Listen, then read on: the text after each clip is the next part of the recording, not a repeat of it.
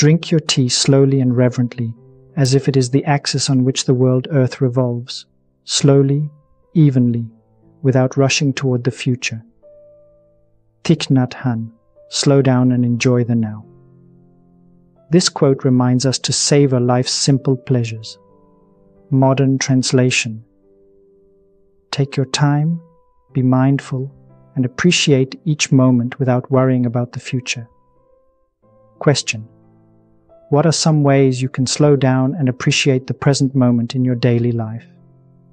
Explanation: Thich Nhat Hanh uses the image of drinking tea to illustrate the importance of slowing down and being present in the moment. Just as we shouldn't rush through our tea, we shouldn't rush through life.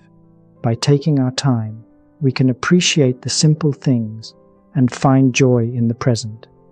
This is a concept echoed by many philosophers throughout history. Marcus Aurelius, the Roman emperor and Stoic philosopher, famously wrote, "The happiness of your life depends upon the quality of your thoughts.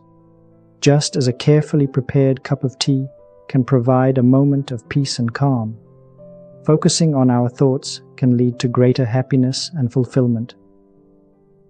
The Buddha himself taught that suffering arises from attachment and desire. By slowing down and embracing the present moment, we can begin to detach ourselves from these unhealthy attachments and find true peace. By letting go of our need to control the future, we can open ourselves to the beauty and wonder of the present moment. Friend, remember to take a moment to slow down and savor the beauty of this present moment. Life is a journey, not a race, and the most important thing is to enjoy the ride.